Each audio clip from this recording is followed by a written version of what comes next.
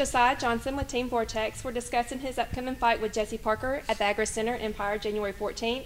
Tell me about your very first fight and your nerves and your mindset. The nerves were crazy. It was something I never experienced before that day, and I loved it. How have you been training for your upcoming fight? Just like I train for any fight, and train hard and do whatever my coaches tell me to do. What can your local viewers and fight fans expect to see in you that night? Just what they see from me every time I fight. A great fight, a great show. I asked Jesse Parker why he called you out for the fight. And his response, and I quote, "He's a top-level fighter, and I want to fight the top-level fighters. I want to prove that I belong in the cage with the top 135ers around the Mid-South and the state of Tennessee," end quote. How does that make you feel to be called out and want to be considered a top-level fighter? I'm not sure if I like being called out, but I'm glad he considers me a top-level fighter. I know I'm a top-level fighter, so.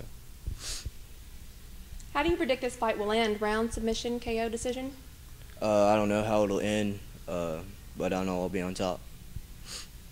Out of all your fights, training, sparring, etc., what would you say was the hardest hit you've ever landed? I broke my Coach Joe's nose in a sparring session a little while back.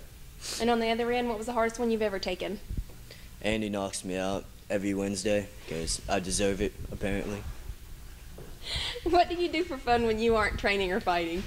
I'm just always with my friends, just doing whatever. Do you have any last comments, words of thanks? Just thanks to my team. Love them, they're great. All right, we'll see you January 14th. Thank you. Thank you.